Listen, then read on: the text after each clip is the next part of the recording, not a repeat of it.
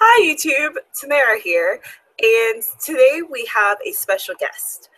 Today we have Len Lawson. He is a poet and a friend of mine, and I wanted to introduce him to you guys so you can learn a little bit more about poetry other than out of my mouth. So I'm going to read you his author profile. Len Lawson began his writing career by winning third place in a middle school poetry contest for Arbor Day and winning honorable mention for a high school essay contest on the American flag. Since then, he has been writing poetry, short stories, and has begun a fiction novel series. He has a master's degree in English from National University near San Diego, California. He teaches English at Morris College in Sumter, South Carolina, where he was named the 2012-2013 Professor of the Year. Len also teaches adjunct English classes at various colleges and universities in South Carolina. When he is not writing books, Len is a freelance editor and a guest contributor to local newspapers. Hi, Len. Thanks for coming. Hey, what's up? Glad to be here. Excited about talking to you and your YouTube viewers. So let's have some fun. Let's do it. And there might be some viewers on YouTube who will check this out too, or Twitter. Okay. Twitter just came out of my mouth first, but okay.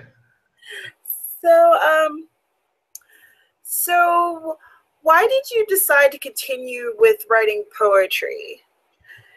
I think a lot of people start writing poetry when they're little. You might at school learn how to write a poem or two, and after that, a lot of people just let it go. But why did you continue with it? That's a good question out of the gate. I guess I really didn't know what I was doing when I started writing poems. It just was something that came naturally. Like I would just start writing something, and then the words just came out. But then probably about 3 to 5 years ago, I decided that I was gonna start trying to put stories together with characters and setting and symbols, and because literature is my real passion. So I could appreciate that from things that I would read. So I would just start trying to put together stories. And then I joined in South Carolina here this writers group, and really started to develop as a writer of fiction. But then at the same time, the poems started to come back, and then I guess I was just finding more poems as far as poetry is concerned. I just have both, so it's kind of a hybrid of poems and stories. But recently, I've just been strictly in the poetry vein, and I don't know. It's a novel manuscript probably last year or so. I haven't really had like any real ideas for stories or novels to carry those out, and then with the poems, they just come really quick. So I can work on those, for like a week or two or maybe longer, and then come back to those rather than be somewhat caged in a novel or in a story. So it's a lot easier, to move in and out of the poem. So I guess those have been published more frequently or more successfully than the stories have. So I don't know. I'm just in a poetry kind of vein or poetry mode the last several months. So who knows? I may go back to stories. You never know. I do agree that with poetry, there is a bit more flexibility in terms of kind of completing a project. Mm-hmm. So with your poetry,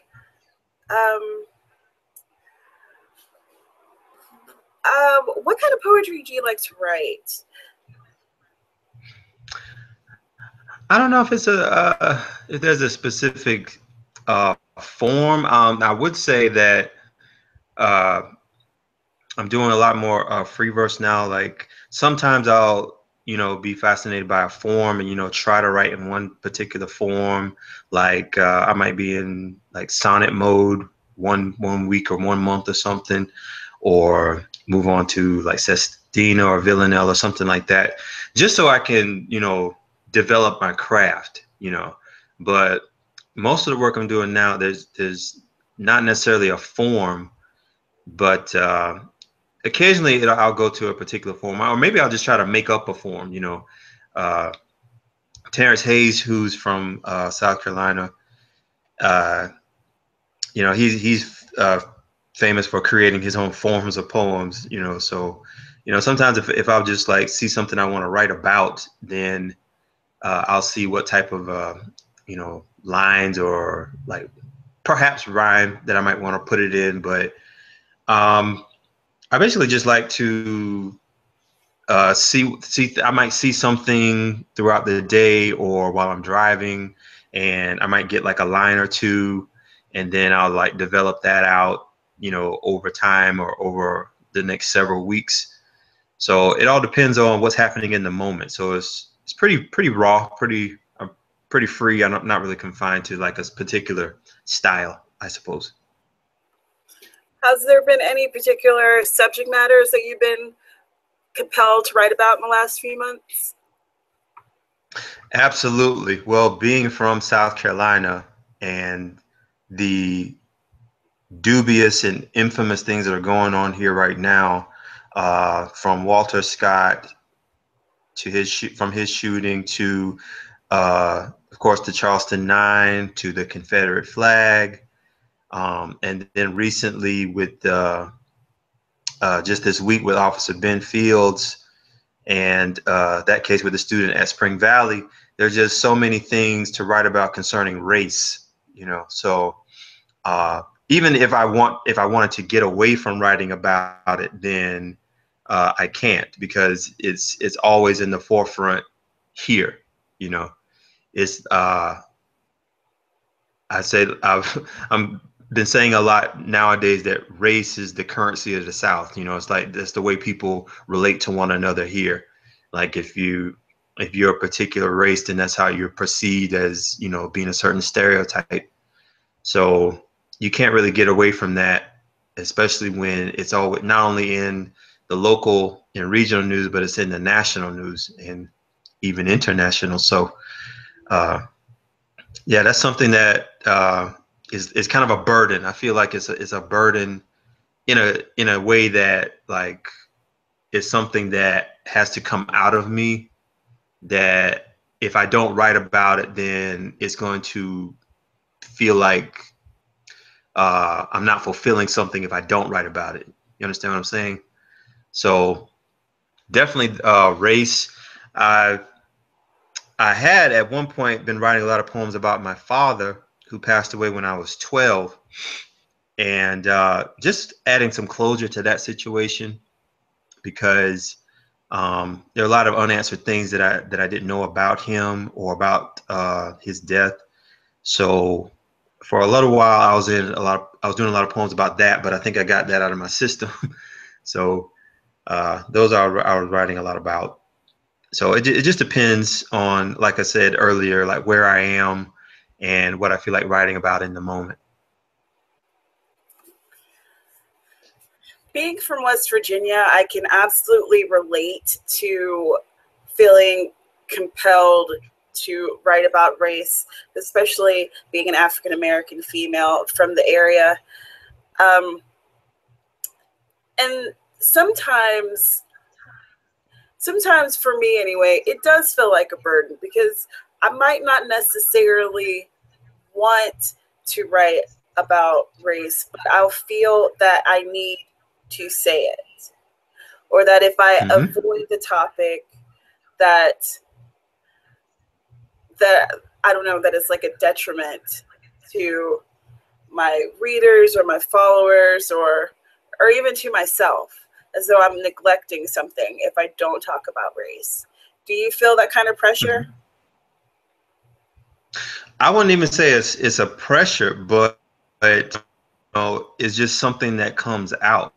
I'm not really sure how to explain it, or what to relate it to. It just feels like, it's my contribution to the culture or our culture, society, or our genre, or anything that I'm writing about, or that I've been gifted or talented or blessed to be able to share with everybody else.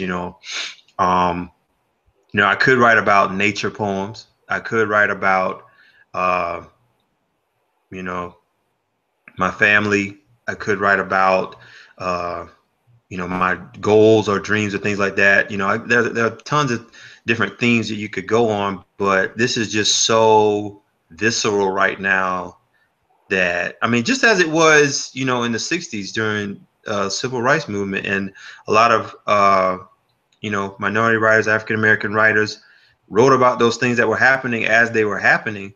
But, and then at the same time, a few felt that, or maybe not even a few, felt that, well, I need to be an individual, and this does not need to define me. So it all depends on who you are as a person. But I can only speak for myself that when I want to write about other things, it just keeps drawing me in. So I just want my readers to realize that, this is do matter, and this is something that is not only going on today, but has gone on for centuries, or since the beginning. So I just feel like there's nothing that I can get away from, at least not right now. What do you think about using poetry as kind of a form of activism? That's an excellent question. I actually did an interview with Mariah Dessa Carey Talley, and she wrote a book called Dear Continuum. That is, it talks about the very same thing. She has different letters that she wrote to different people that she had mentored as a writer, or different people that she stayed in touch with. And part of it was, well, how do I use my writing as activism? And, in my conversations with her, I even asked her, did her activism come first, or did her writing come first? Or, how does she balance the two? But, I think from my conclusion from what I asked her is that, it whatever is in you is going to come out of you. So if you feel compelled to have a voice for a certain issue or a certain platform, then, that will come out in your writing. That if whatever is in you will be displayed on the page. So, but if it's not in you, then, you know, either you're going to labor to write about it, or it's going to be something you have, like you said, pressure. You're going to feel like pressured to put something down on the page, and it may not be your best. Or, if it's something you're very passionate about, then, that will come across. So as a matter of fact, concerning activism, here in South Carolina, a friend of mine, another poetry friend of mine, Al Black, we started a Poets Respond to Race initiative, where we go around to different cities here locally, and just start the conversation on race and diversity, and uh, things like that, with poetry. So a lot of the poems that I've been writing, in the last several months, I will read, and he's written some as well. And he's a white male. He's from Indiana originally, so, or from up north, and he moved down to the south. So he brings a different perspective on it. So collaborating with him, and just conversations with him about it, and also with the audiences that we've had, it's helped to different groups of people that may not be in the same audience or in the same circle or neighborhood, to get a better understanding of one another, not necessarily to be politically correct, but to get the world as everyone in the room sees it. And so that's been helpful. We've gone around to several cities so far, and we're still being asked to go different places to display our work. And sometimes we'll bring in guest poets as well, and from different backgrounds, different ethnicities, just so everybody brings their own flavor to it, because it's not just a black issue, race in this country. You know, it affects everyone. It has, like I said, for a very long time. So that's my that's what I believe right now is my contribution. There are other things that I've, you know, thought about doing, or, you know, had an idea to do, but it just hasn't materialized yet. So we'll see what happens. But um, you know, the thing that I'm trying not to do though is burn myself out over a lot of these things that are happening, because it seems like month to month, even week to week, there's another police brutality case, or another case concerning race or murder or what have you. And, you know, no human or mortal can be a superhero to attack all these things. So we have to do a lot of our activism in moderation, so that, you know, we each have to put our own selves into the picture, but sometimes we have to, you know, pull back a little bit and, you know, regroup at times. So that's just what I'm doing right now. I definitely appreciate that. I think that because, like you said, there are so many things that are happening, and it's weekly, you begin to feel fatigued. It's wearing. And I mean, not to say that I mean, personally, sometimes I have to pull back because it just becomes too much. And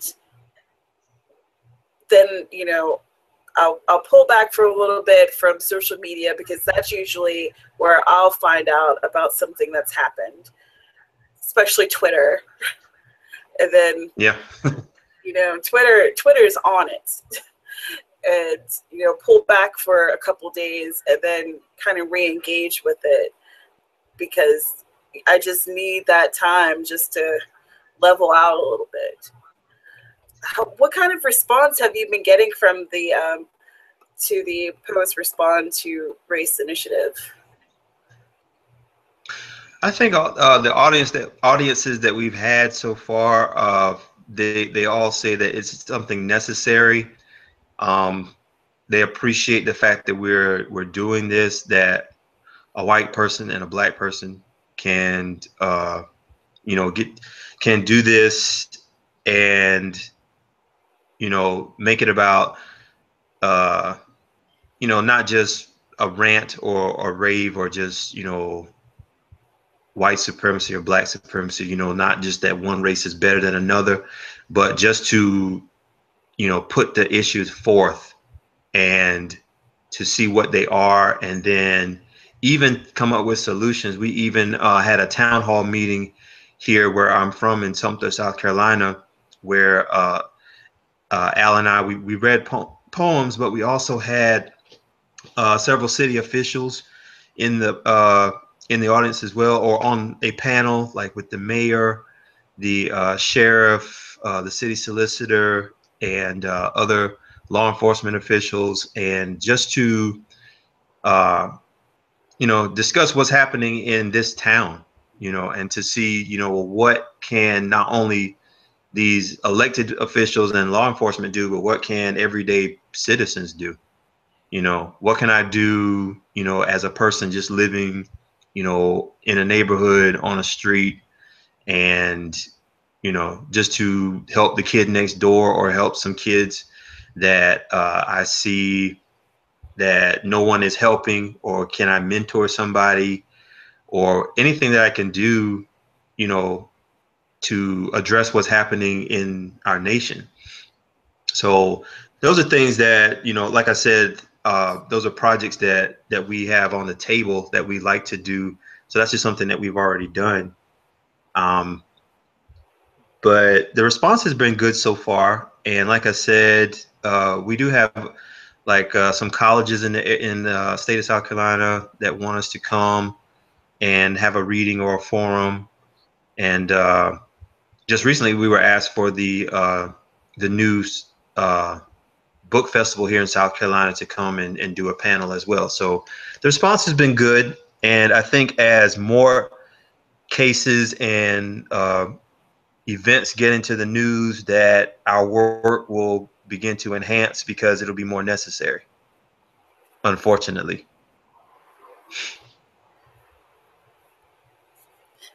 As you look to the future, do you have other projects that are kind of on the sidelines waiting for you to pick them up, or is this initiative your main focus right now?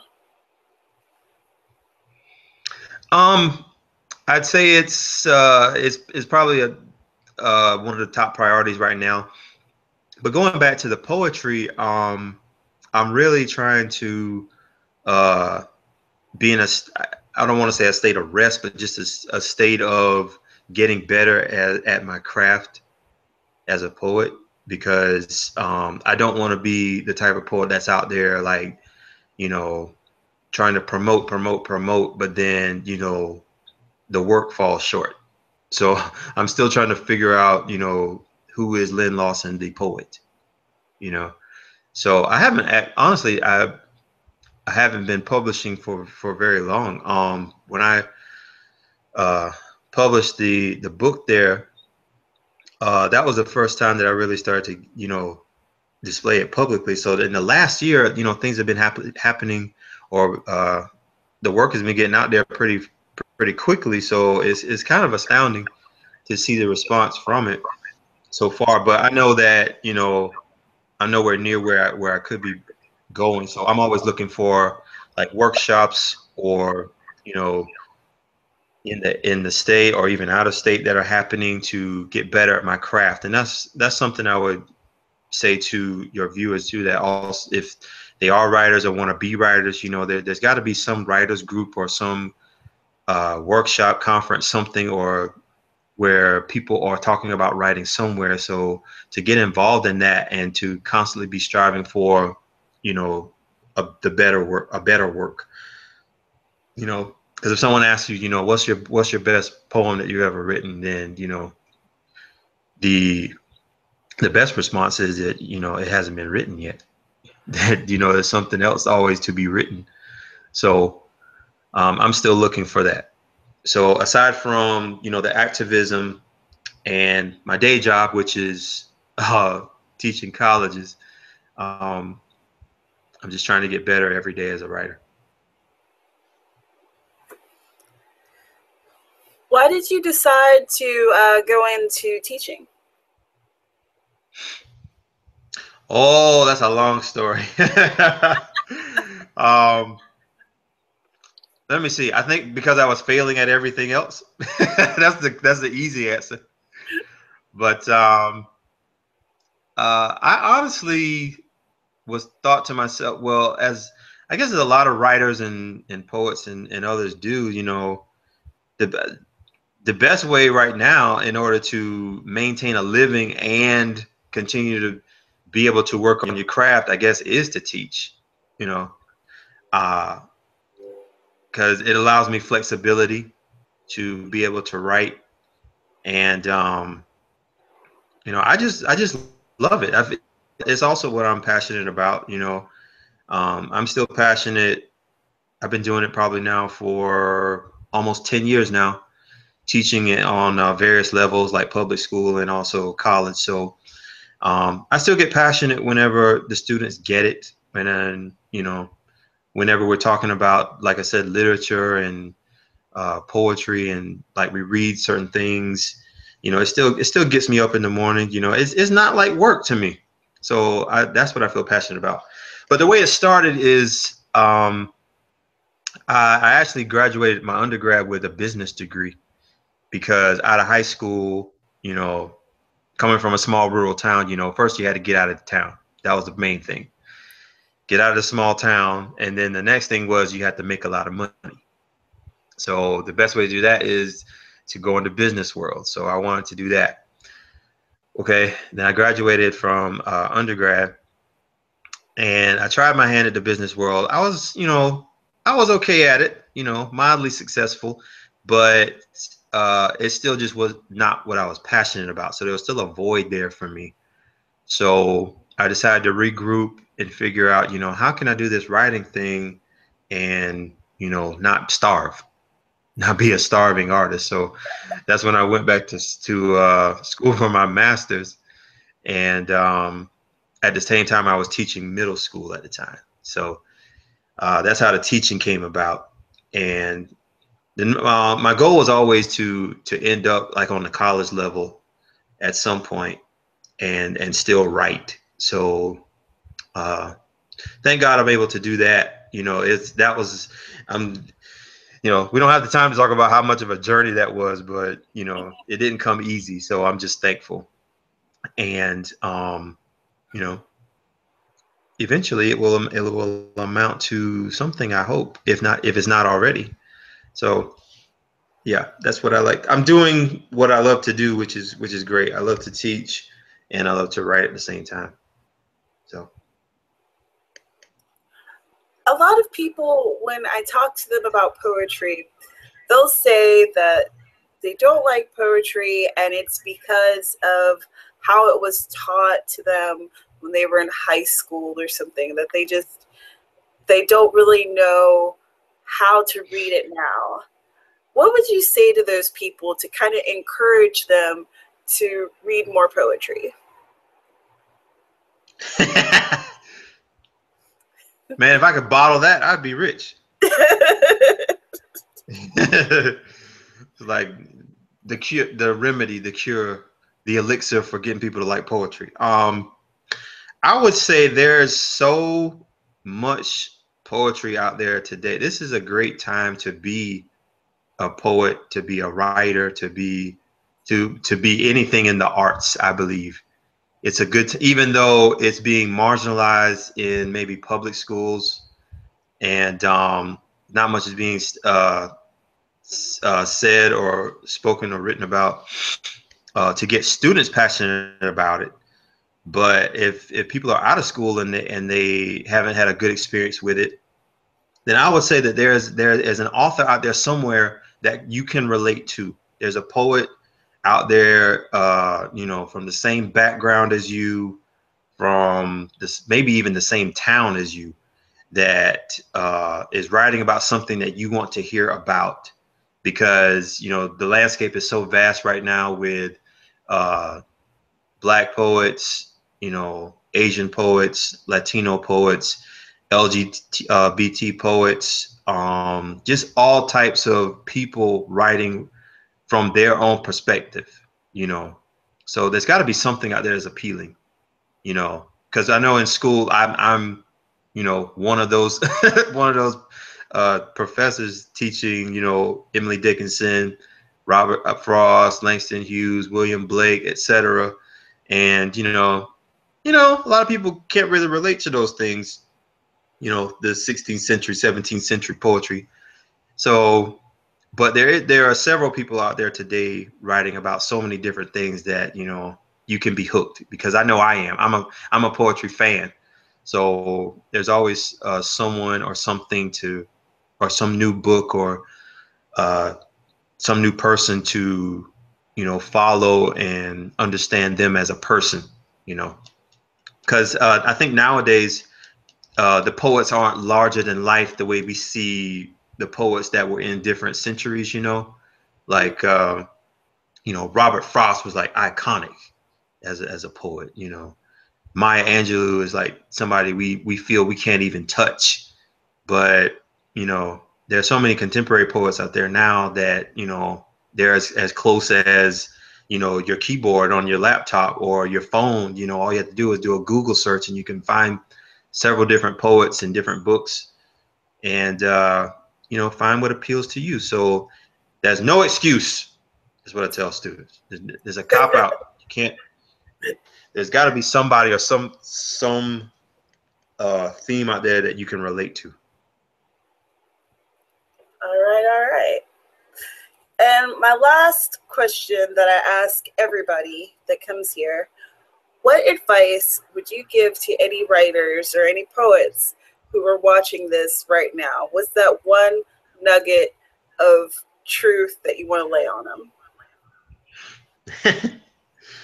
I'm always trying to get everybody else's nuggets.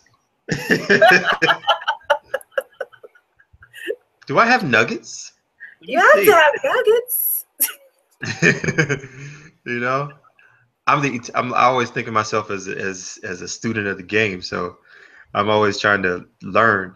Well, I guess maybe that's it, you know, to continue to advance yourself. Well, I guess figure out who you are and what you do, and then once you do that, then find a way to bottle that successfully and then do it consistently, you know, because I think the best poets, you know, they tap into who they are and they don't concern themselves with, you know, who everybody else is or what everybody else is doing.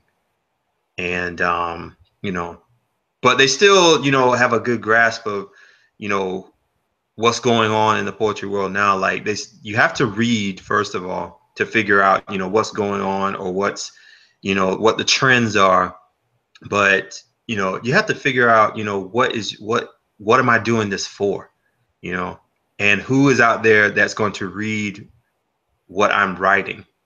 So I think once you tap into that, then, you know, everything else will fall into place. That goes for fiction as well as poetry, you know, because like I said a second ago, you know, there's somebody out there waiting to read what we want to write. You know, we just have to find who they are. That's the tough part sometimes, is finding your audience. So, you know, I hope that's a nugget.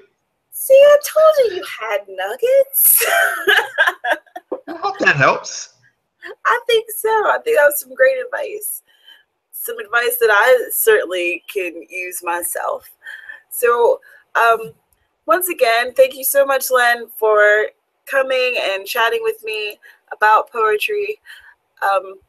In case you guys are interested, I will have the link in the downstairs for the very least of me, which is Len's his written work that was published in 2014, last year.